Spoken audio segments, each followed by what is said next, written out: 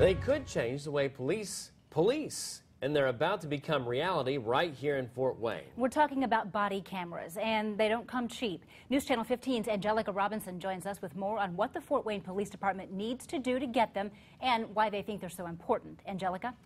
The Fort Wayne Police Department will receive $126,000 for body cameras and will have to match that amount in order to get the grant. The city was one of about 70 others who received the funding. It's a move that some officers and community leaders are saying it just makes sense. If all goes as planned, about 100 uniformed officers will have body cameras. The department says using these cameras will help them and the public. It removes any suspicion of one side being more honest than the other.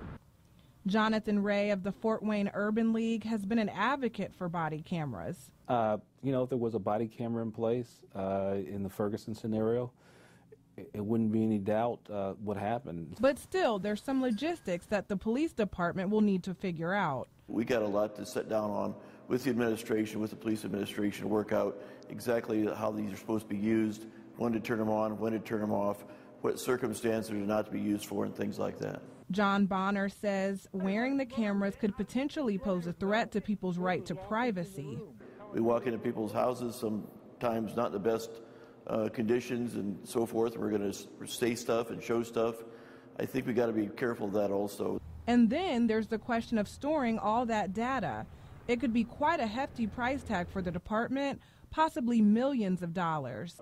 And you got hundreds of thousands of hours that you need to store. And then how long are we going to store it for? A year, 2 years, 6 months? I think it's good to start somewhere, but it's going to be a learning process. Right now, they are testing cameras from 2 different companies in order to see which one suits them best. Once everything is approved, officers will start wearing them immediately. Angelica Robinson, News Channel 15.